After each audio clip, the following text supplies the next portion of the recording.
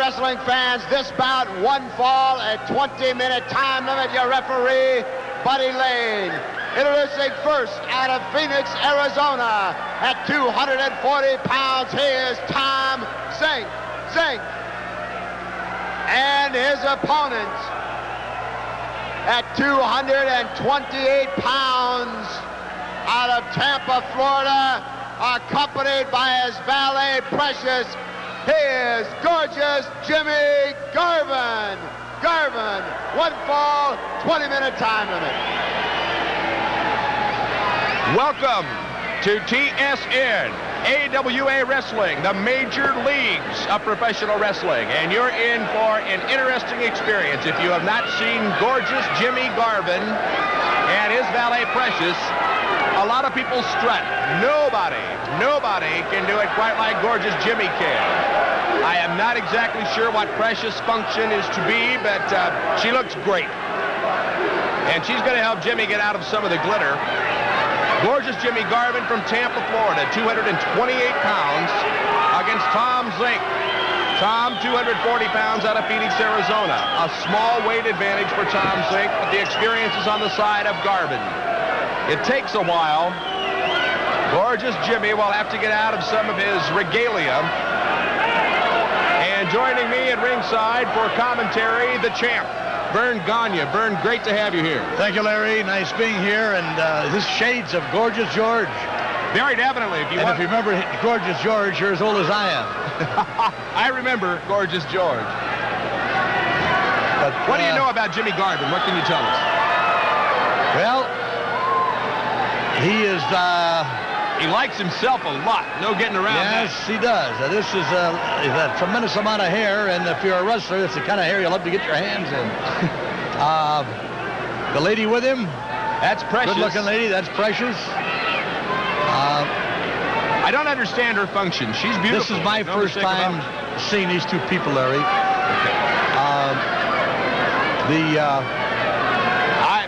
I haven't seen him either, Vern. We're going to find out if he can wrestle. He has been wrestling out of Texas. That I know. Well, he gets one kiss really for the road. Jimmy Garvin and Tom Zenk. And Jimmy not ready to get started. He wants to do what? Push-ups. Gorgeous Jimmy Garvin wants to warm up a little bit. Vern, I think he'd take care of that before he got out here. Well, I guess... Right now, if Tom Zenk had a little more experience, he'd start that match. The bell has rung. The match is on. Tom Zenk seems to be a little bit, I don't want to use the word intimidated, but kind of confused just at the presence of Jimmy Garvin and this ritual that he's going through. Well, the crowd obviously doesn't like Precious. They're circling now, finally underway. Gorgeous Jimmy appears to be ready. Gorgeous Jimmy Garvin and Tom Zenk. And Garvin takes the headlock. They go to the ropes. It's going to be a break. And gorgeous Jimmy broke clean. Now, he's been known not to do that. Jimmy Garvin and Tom Zenk. Of course, Vern Gagne, Tom Zenk, one of the best young wrestlers in the business. Yes, he is. He may even be Rookie of the Year this year. There have been a lot of, especially young ladies, writing in and... saying, we think Tom Zenk is beautiful. We think he's great. He's a fine wrestler, a nice-looking boy, and he is a fine athlete. And I might add, a fine young man. A nice headlock here by Tom Zenk. Putting the power on. You know, if you run that elbow or that forearm blade up along that jawbone, that's where that headlock has a lot of effect. It really keeps you busy in there when that pain is running up along your jaw. It's got to do something to the circulation of the brain, I would imagine. Now we're going to play leapfrog. Look out. Flying drop kick. We now know Jimmy Garvin can wrestle. Tom Zenk is a big man, and he is resilient. And he's right back to his headlock, Vern. Yes, he is. That's the way to do it. Head scissors, kick out. And Garvin is showing us something here. I didn't realize he could move that quick. Tom Zenk is very fast on the mat, and looks like arm drag, beautiful by Tom. Jimmy's going to bail out. He wants a little encouragement from Precious.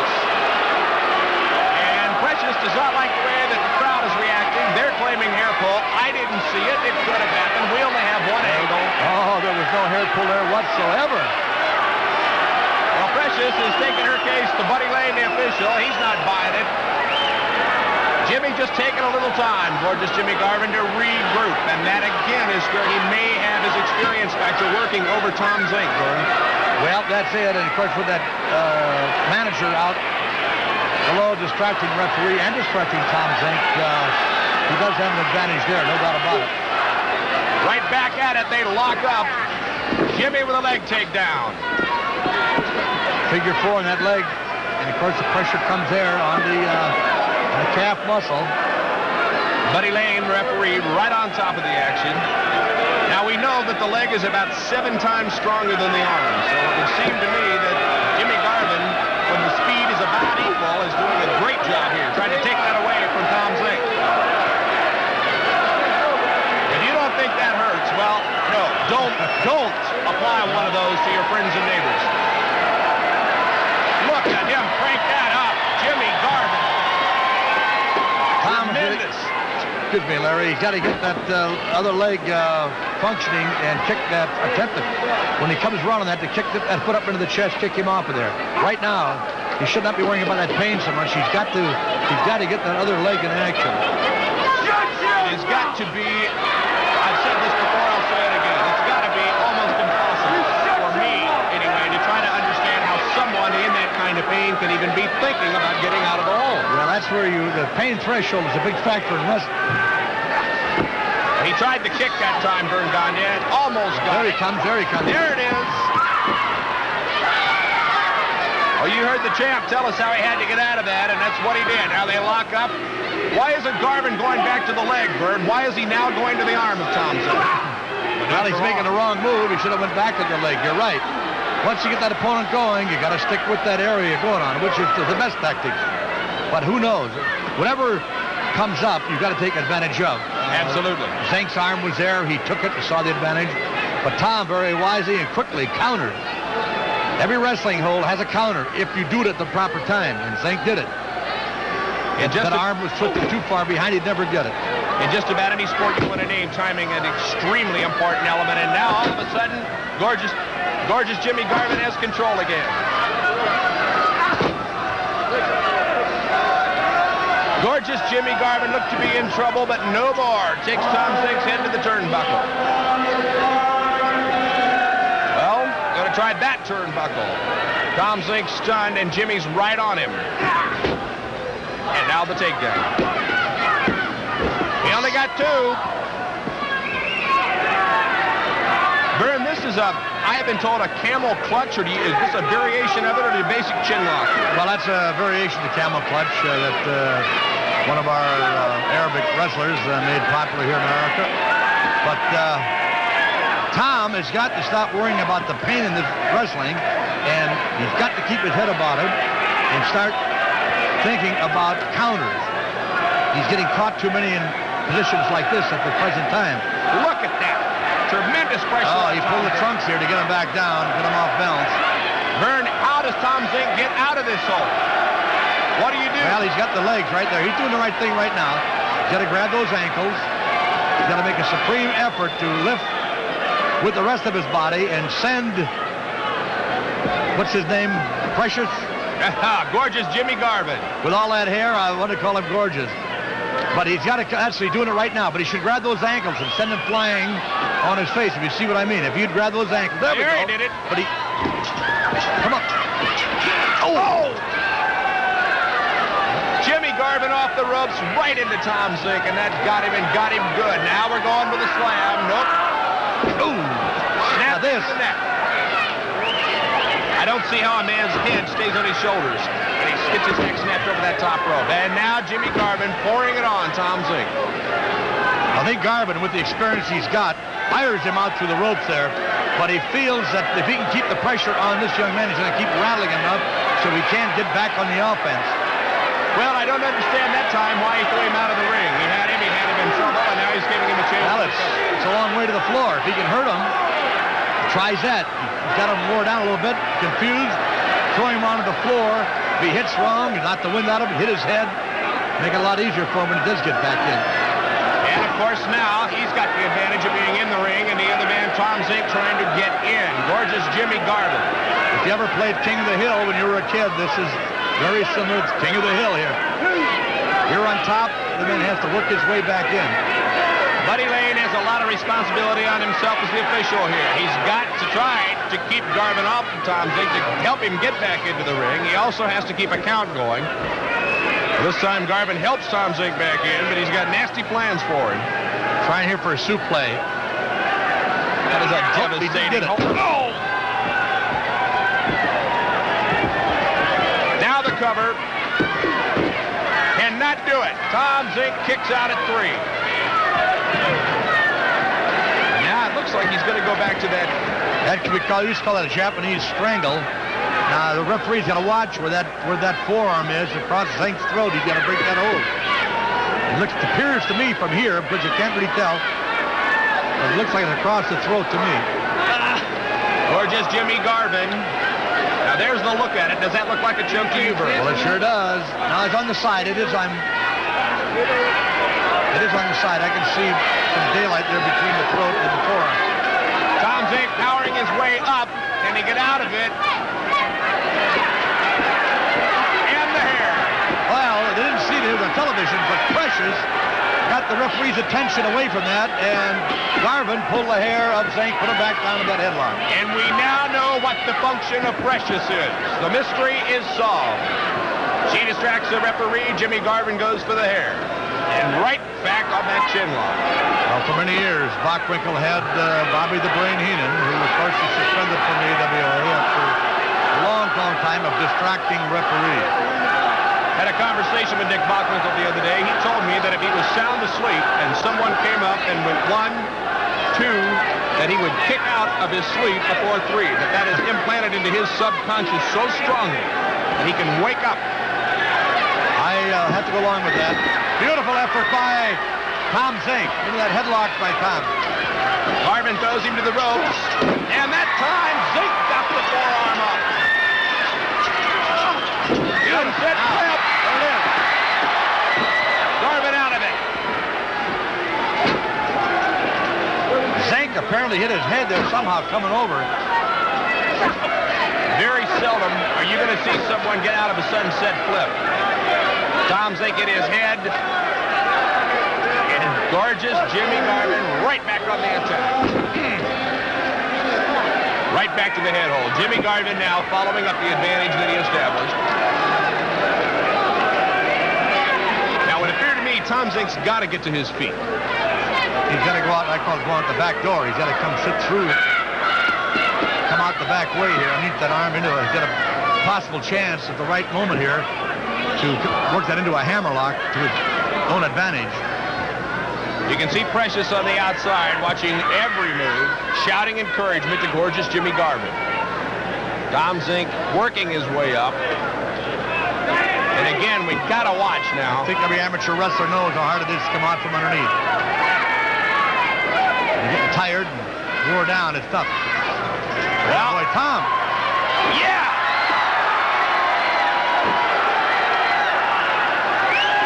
You can hear the crowd shouting them for you. Corner. Backdrop.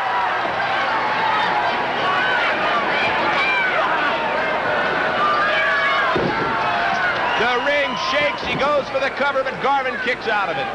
The resiliency of a professional wrestler, reaching down, finding a way to kick out when you don't have anything left. Knee left. Uh-oh.